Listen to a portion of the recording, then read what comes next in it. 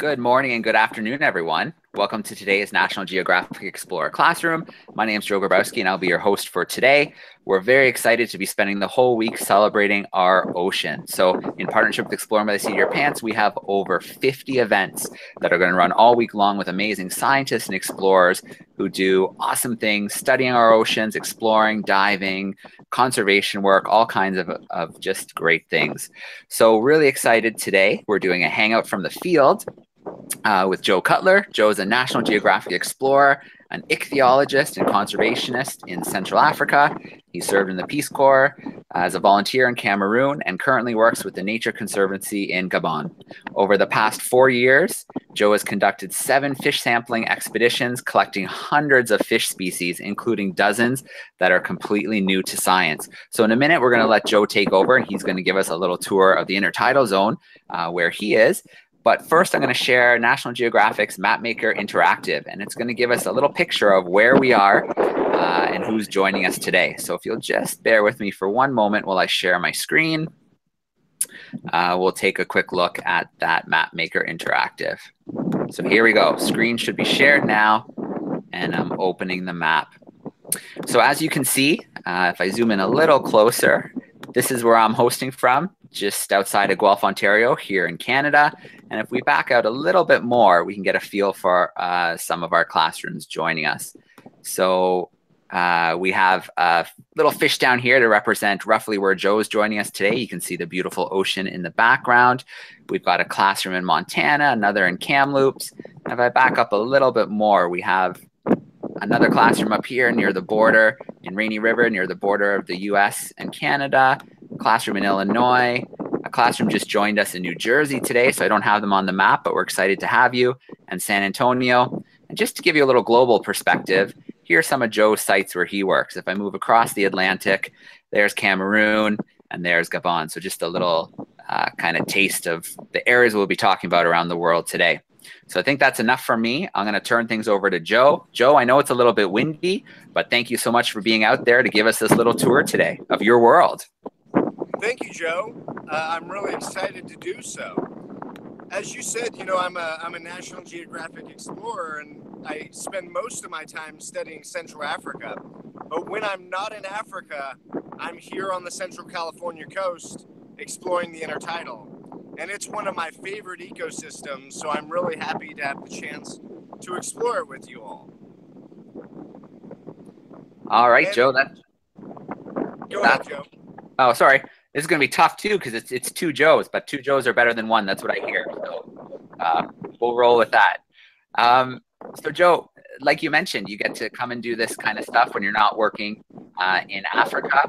And I mentioned that you're near Santa Cruz. What's your exact location today? I am up on the Central California coast near Davenport, California. It's an old timber town just north of Santa Cruz. And there's a couple little pocket beaches to my left and right, and I'm on a big rocky spit here where we've got a nice flat rocky intertidal area. All right. Well, I'm ready for a tour, but just before you do take us on the tour, why is this area you are so important, this zone you're in? Why is it such an important area?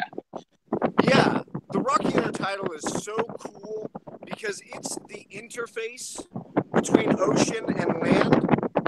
And where I'm standing right here, actually, would be underwater at a few times during the month. This whole rocky shelf transitions this is a very low tide right now. So the tide is as far out as it's going to be all month. And as the day goes on, the tide's going to come on shore. And at the highest tides of the month, the water of the ocean will be where I'm standing. So everything from here to the shore is considered the rocky intertidal. And it's a really unique ecosystem because you have marine organisms within walking distance at the low tides. So I'm just wearing rain boots right now, but I'm going to be able to see organisms that live in the open ocean just here at the end of the rocks. So it's an incredibly accessible area to see marine biodiversity, and it's also an extremely diverse habitat. So there are probably more species and more different families of organisms right behind me in this rocky intertidal than in most other habitats you'd ever explore. And almost every time I go to the intertidal, I find something new, something I've never seen before. So it's a really exciting area to explore, and I'm so thrilled to have the chance to do it with you all. All right. Awesome, Joe. Well, we're excited too. So let's get going. Let's see what we can find. Yeah, let me turn around my camera here, and okay, I think you can see what I'm seeing now. We are at the highest part of the intertidal, and you can barely see any signs of marine life from where I'm standing here. But as we walk outward, you can actually see the first seagrasses, or the first kelps and algae. And these plants are actually marine organisms that live all the way up the shore, right to where I'm standing here. And they're very well adapted to being out of the water because they probably only get wet once or twice in a given month. And one thing I want you to take notice of is how the ecosystem and community changes as I move from the upper intertidal toward the lower intertidal, because there's very strong zonation in the rocky intertidal. As I move further out here, you can see I'm getting to some mussels, starting to see some anemones, some fucus, some red algae here, and continuing to move outward, you can see kind of how the community has already changed. A little bit more marine organisms here rather than terrestrial influenced. And it's a really unique environment because it's an environment with a lot of change. Every day, these things go from being underwater to above to being dry. Every day, they must experience huge changes in temperature and salinity. So these organisms are really tough and really well adapted to living in this harsh environment. And I'm going to try to highlight some of the adaptations as we move through the environment. So we're still moving through these big mussel beds here, but I'm coming now to the edge of the lower intertidal.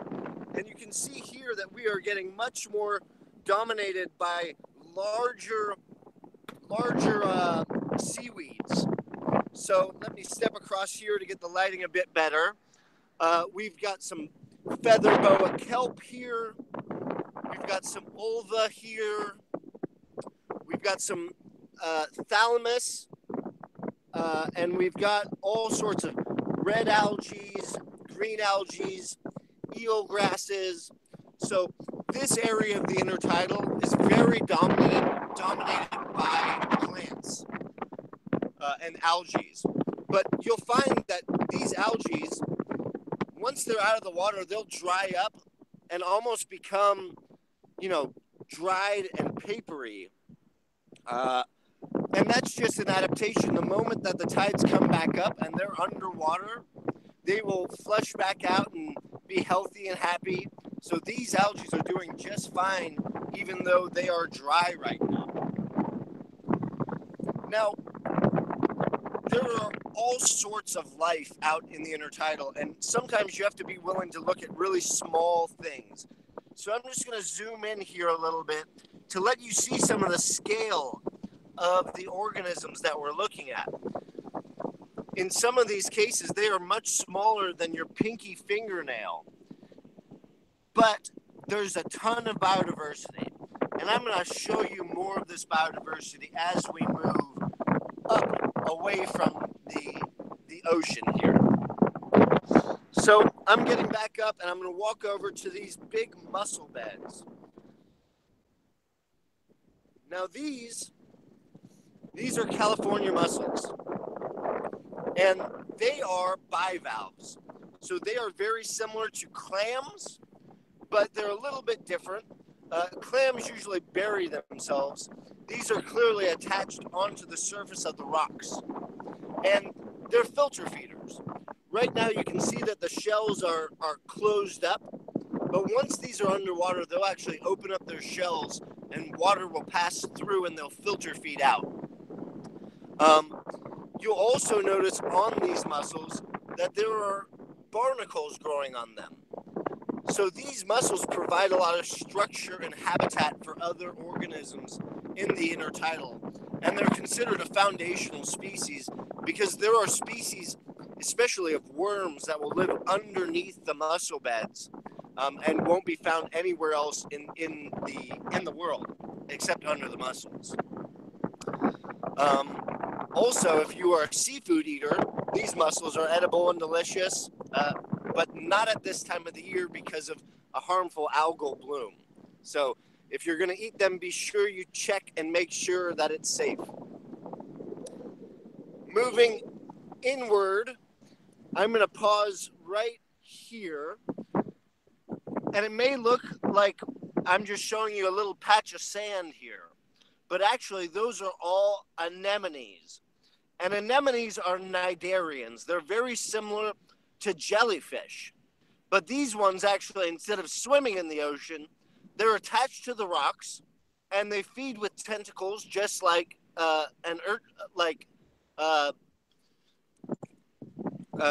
jellyfish. But you can't see them right now because they're sucked inside the body to retain water because they're out of the water. Now, each one of these little circles that I'm looking at here is an individual organism. But what's interesting about this species of anemone, the aggregating anemone, is that they're clonal. So each one of these is an individual organism, but they're all genetically identical in this patch. And so one patch will compete with another patch. And everything in this area will be genetically identical, and everything in that area will be genetically identical. And they will have clone wars and try to digest the other colony. So even though they're slow moving, they're very exciting and pretty fun species to track.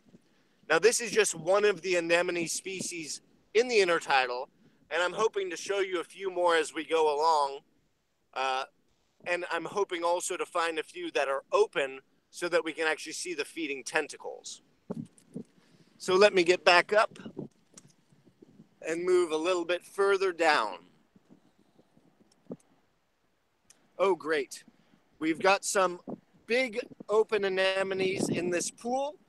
Let me show you what a giant green anemone looks like.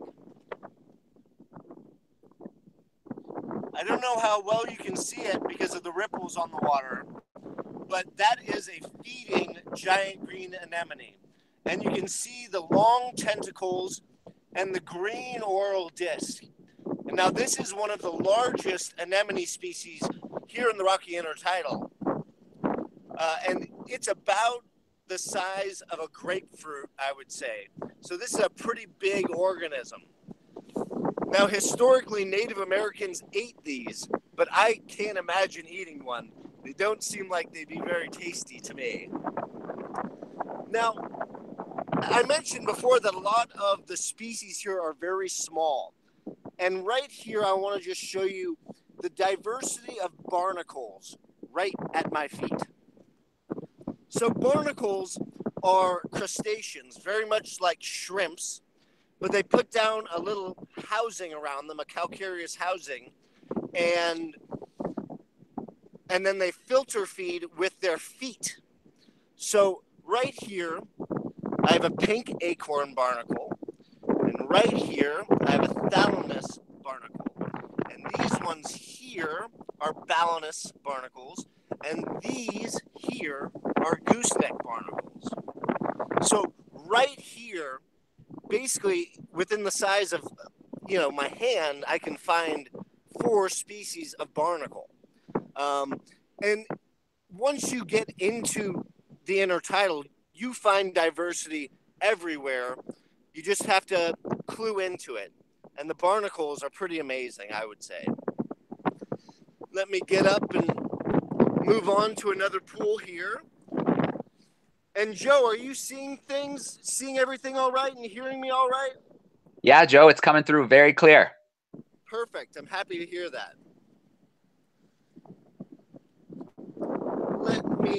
So one of the areas I love to check out are cracks in the intertidal because they're usually a little wetter. So you have different species that hang out in them. And right here, I've got one of the highlights. This is a sea star, an ochre star. And in fact, there's more than one here. They're just underneath the plant. So I actually have 4 sea stars right here.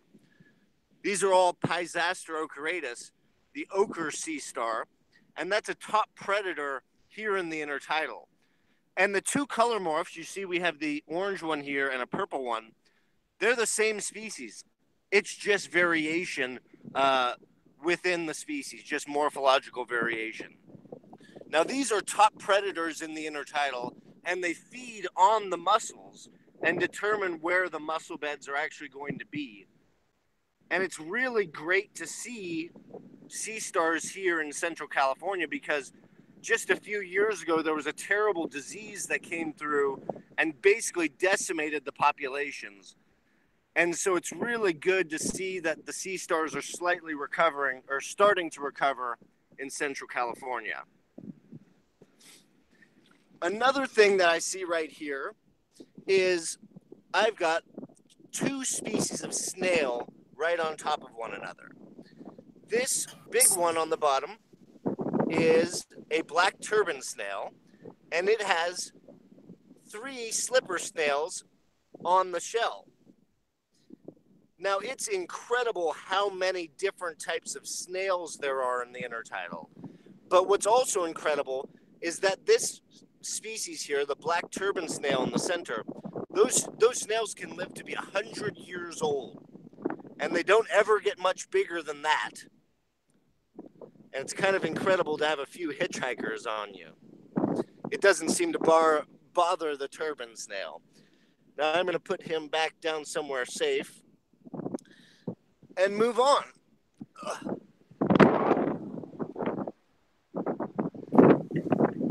Now here's something unlike anything that we've seen thus far.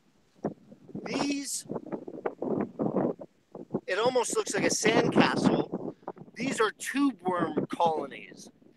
This is a colonial tubeworm called Phragmatopoma california, the sandcastle worm or honeycomb worm.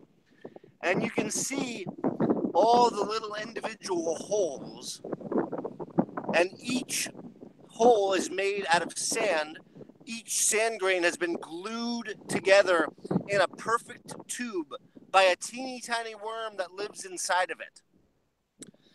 Now they build these tubes to protect themselves from the waves, and then when the tide comes in and the water is rushing over the tubes, they stick their tentacles out and filter feed out of the water.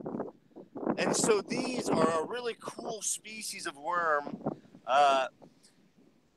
and they just build these enormous colonies throughout the intertidal. There are lots of other worms, but these are the easiest ones to see, so I'm spending more time showing you those. Now, you never know what you'll find, but here is probably the most beautiful thing in the intertidal. And I'm going to lay down on the rock so I can get close for you all to see it. That is an opalescent nudibranch.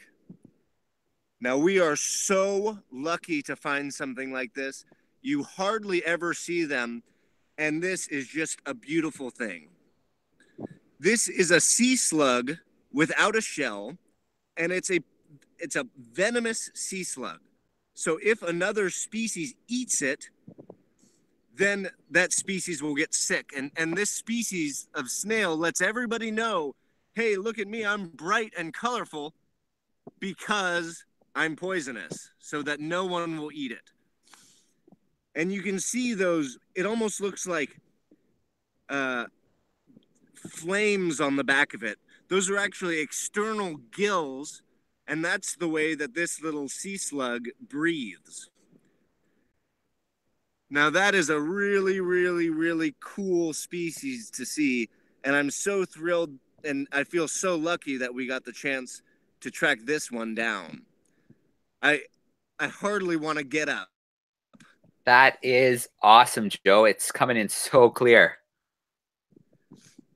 That is, to me, honestly, of all the things you could ever see in the intertidal, this is the most beautiful species that we could have found.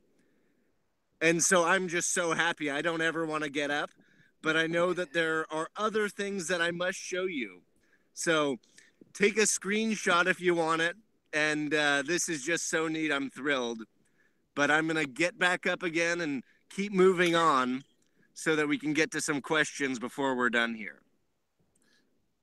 Oh, that's so neat.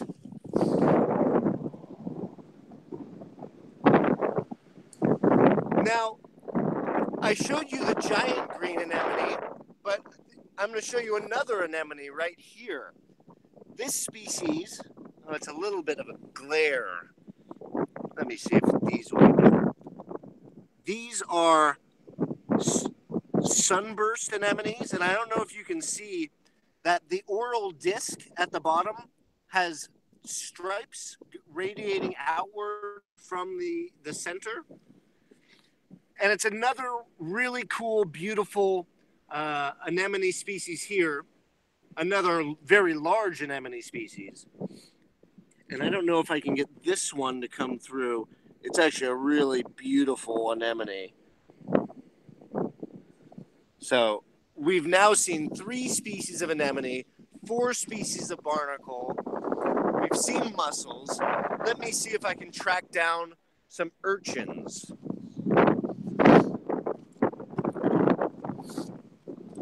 Where did my urchin hole go? Aha, here we are. Now, I don't know how well you're going to be able to see them because they do kind of hide. But just, do you see those bright purple spines? Whoop. I just flipped my camera. Can you see those purple spines, Joe? Yeah, I can see them. They're just coming in. Yep. They're just sticking out of holes because these urchins will carve holes out into the rock. And they'll carve holes into the rock over many generations, and just slowly with their spines, they'll wear holes into the rock, and eventually they'll be stuck inside of a hole for the rest of their life. It's kind of an incredible thing to find. A few nice anemones here. Let me see what I've got. Whew. It's getting a little bit more windy through here. Hey, Joe. Yes. Feel free to keep exploring a little bit just to see maybe something really cool will catch your eye. Some questions while you're doing a little bit of exploring. Yeah, I think that sounds great. Okay. I can hear you well, so I'll try to do a little bit more exploring, and we'll then take questions and listen in. And if I get too distracted with the organisms, then I'll sit down and get out of the wind and just focus on the questions. All right, sounds good. So feel free to jump in if something catches your eye, but let's meet a classroom. Let's go to Mrs. Paulson's class. Grade 3 is joining us in Kamloops, British Columbia. Let me turn their microphone on. Hi, grade 3s. All right, if you guys have a question for Joe about what he's up to, go ahead.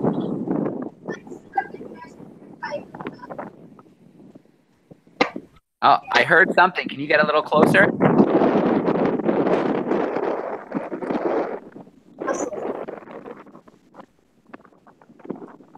Sorry, try one more time, or maybe your teacher can repeat it really close to the microphone. What is the biggest mussel that he has found? Perfect. So, Joe, what's the biggest type of mussel? The biggest type of mussel here is the California mussel, but there are other species of mussel throughout the world that get much, much larger. The biggest mussel that you'll find here maybe would be 6 or 7 inches long, but in other parts of the world, there are much larger mussel species than the ones we have here in Central California. All right, great questions. We'll swing back again, but let's go to another classroom. Let's see. Let's go to Mrs. Lynch. Her class is in Montana. It's a grade 4 group that's with her today. Let me see if we can turn their microphone on. How's it going, grade 4s? All right, come nice and close so we can hear you.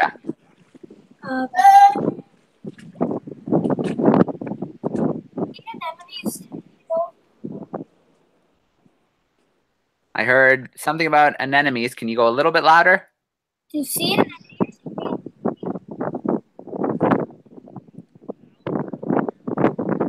One more time. I'm just losing the very end. To see anemones. Joe, did you catch that? I didn't catch the whole thing. You see anemones sting people. Ah, there we go. We got it that time. Do they sting people? Wow. Abalone. Anemones don't really still sting people. They do try to, but your skin is generally speaking too thick to feel the sting. If you do stick like your tongue inside of an anemone, it would sting you, but not on your fingertips. Now, I want to jump in because I am shocked to have just found an abalone right here on the intertidal, and I don't know how well you can see it. It's right here. It's this snail. Now, that's an endangered species in California, and it is unbelievable to find a baby right here just so close to shore. So I'm really thrilled to have found that. And you're probably familiar with the shells of abalone because they're so beautiful. But to see a live individual is just incredible. And they're a delicacy, aren't they? That's why they're under some pressure. They're a delicacy. And the fishery has been entirely shut down in California because of overfishing. So it's good to see a juvenile here. Very cool. We're going to go to Illinois this time. We have some first and second graders joining us from Fremont Elementary School. Let me turn their microphone on. How's it going, everyone? All right. Nice and close. There we go. And loud. Okay, go ahead. What are the greatest dangers facing tide pools today? What is the greatest? Danger from tide pools. I think the greatest danger to tide pools and tide pool organisms is probably human exploitation. If you go to areas with fewer humans, like the area where I am at now, you'll see a lot more biodiversity than areas where there are a lot of people stepping on the organisms, pulling organisms off the rocks, etc. So while these species are pretty hardy and pretty well adapted to a difficult lifestyle, human impacts will still have a big effect on these species. And I'm showing you right here, this is a chitin, a California spiny chitin. This is a very ancient form of snail that instead of having just one shell, it has 8 shells. And you can see them here, 1, 2, 3, 4, 5, 6, 7, 8, and then a surrounding mantle around it. And there's a lot of different chitin species here in Central California also. So getting back to the question, I would say probably the biggest threat is humans, unfortunately. All right, great question. We're going to visit Mrs. McCreel's group in grade 4s in San Antonio, Texas. Let me turn the microphone on. Hey, grade 4s. Have you ever done any experiments on the fish?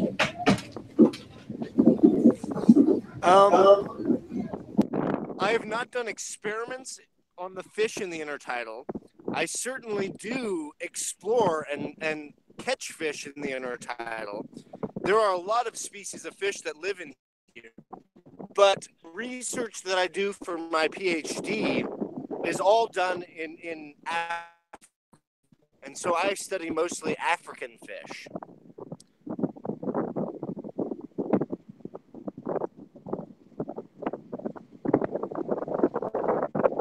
All right, let's jump to another classroom.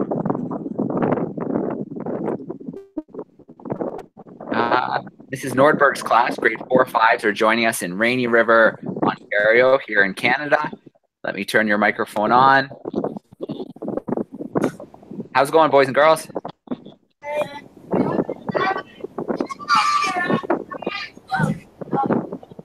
Oh, Joe, it looks like, is that a little hermit crab? Yeah, it's a little hermit crab. And it's wearing a brown tegula shell. I have a brown tegula shell on. Very cool. All right, go ahead with your question, Mrs. Nordberg's class. Why did you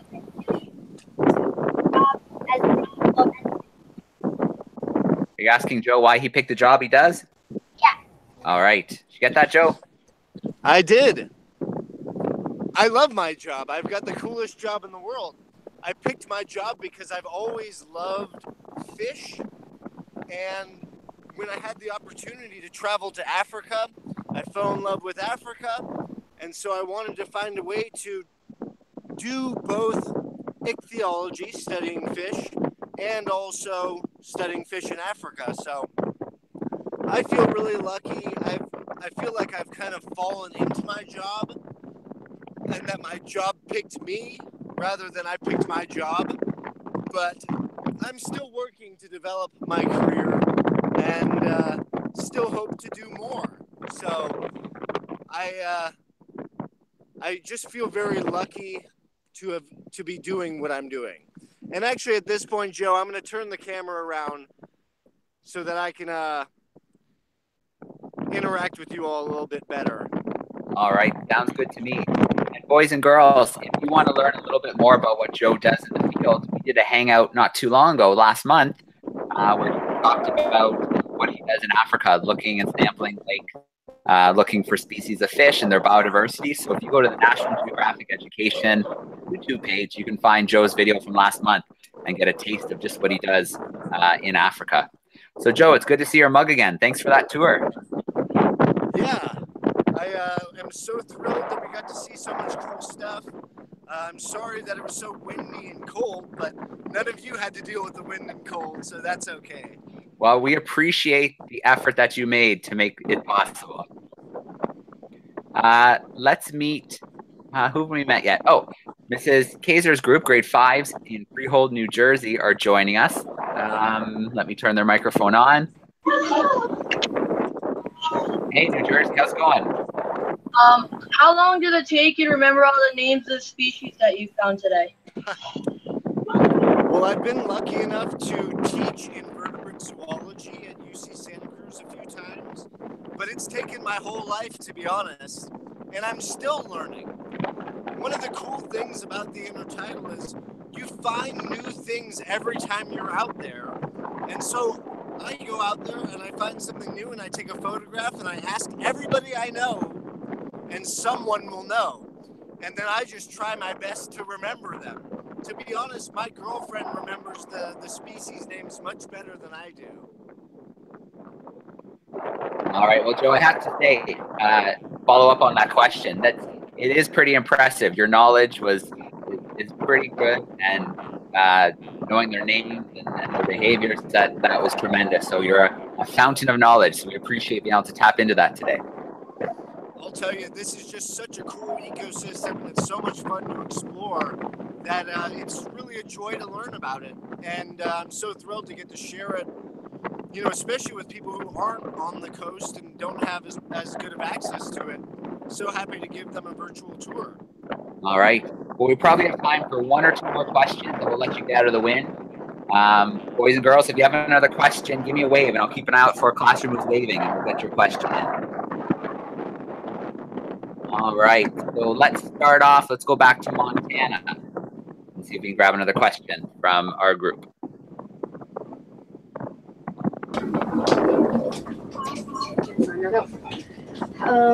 What's the biggest kind of slug you've ever seen? Biggest kind of slug. What's the biggest kind of slug you've ever seen? Slugs here in the intertidal. There are a species called a sea hare, which it's not a nudibranch like that, but it's very similar. And they will be the size of a football and probably weigh 5 pounds or so. You find them every now and again in the intertidal, and they are remarkable and hilarious because they have little antennae, but they are humongous and football sized and purple. All right. So, The size of a football. That's impressive. yeah, if you ever need to find one, a California sea hare, they're bizarre. All right. Mrs. Let's have another question. Is that us? Yeah. Another question. Another question. Yes, go ahead. And she can just stand up right there. She can stand right there. Just stand right Your there. question. Quickly. Okay. What is your favorite sea animal? Oh, my favorite sea animal. That's a difficult question. I love them all, to be honest. I really like fish, but I also love, the anemones, and I love the chitons, and I love the nudibranchs. You're asking me to choose between everything that I love, so I can't give you a good answer to that one. I think that's a pretty good answer. So, Joe, we've lost your video. Hopefully it's just temporary, but we can still hear you. So let's try one more class. Let's go to our group in Illinois. Let's turn your microphone on. Illinois, come here, Evelyn. Nice and That's loud. us. Okay, so right here, and then can you see your face? Go ahead. What is the coolest creature you have ever found in a tide? The coolest? There are a lot of really cool ones, I'll say. To be honest, that nudibranch that we just saw, the opalescent nudibranch, to me is about the coolest thing out there. But there are also some really cool things like flatworms, brittle stars. There's just so many cool, weird things out there. Lots of eels, lots of fish, clingfish. Every time you're out there, you find something super neat. And I'm so happy that we found the nudibranch today, because that to me is just about as good as it gets. All right, awesome. Well, Joe, I think we've pushed our luck as far as it's going to go today. We've lost video. We can still hear you, but I think now would be a good time to wrap up for today. Well, thank you, Joe. I'm sorry that I lost video here at the end, but I'm glad that we got the tour in and that it's all worked out. I really think it's been fun. Nothing to apologize for, Joe. That was tremendous. Thank you so much. The biodiversity is just beautiful. I'm going to turn on the microphones and let the classroom say goodbye and thank you. Great questions today, boys and girls. And then we're going to sign off for today. So once again, Joe, thanks so much. Yeah, thank you, Joe, and thanks to all the students and teachers. So great. All right, boys and girls.